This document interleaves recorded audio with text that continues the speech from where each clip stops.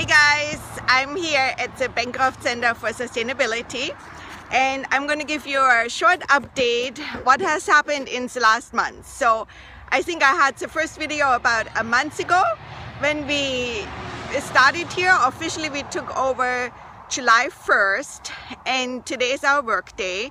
So let's see if we get to see one of our little workers. Have to turn it.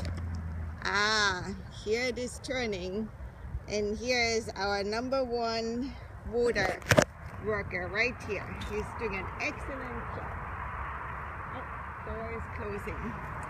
So we had some of those little flowers, and there's some buckwheat going here. They were donated from a farm where they were very stunted, and they're not huge, but they're coming along quite nicely. The strawberries are a little bit cleaned up and are certainly happy. Here is Farmer Kelsey. Hello. And then here we have some marigolds which took off, the squash is going, everything is just taking off. Again, here this was just some buckwheat for cover crop.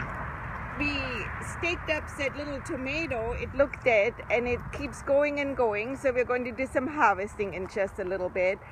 And now look at this corn. The sunflowers look really small compared to this corn. Now this can get up to 20 feet high, and I'm not good with judging, but I would say we're at 12 feet already. That's my guess. So some of those trees here are done now producing, but we are setting up the garden beds, and we got everything which is kind of dead to put on the bottom. So we are creating kind of a little hugelculture. So we have wood on the bottom which can break down and hold water. More of the corn going strong. And then let's come over to the tomatoes. So those are going to be tomatoes we are going to just save for seeds. They are not very edible, not very good, but they make a good rootstock for crafting next year, and they have taken off like there's no tomorrow. And then this here were tomatoes which had been planted before and they were just neglected. So we popped them up a little bit because they were really too far gone to really stake up or do anything. We would have just broken them. And the way we water right now until we have our system in is to just flood the beds and then move the hose from place to place. And we get away with watering maybe twice a week right now.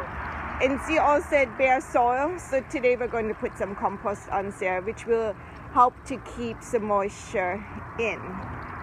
And then here is the fig tree where we can hardly wait for those figs to get ready. So if you're in the San Diego area, come on down, visit, hang out, eat figs once they're ripe. And if you're in San Diego on the 12th, we have a seed saving class at this very place. And I forgot the date now. I think it's, I don't know. But I will definitely post it. We're going to host a fix-it clinic here. All exciting stuff. Come on down.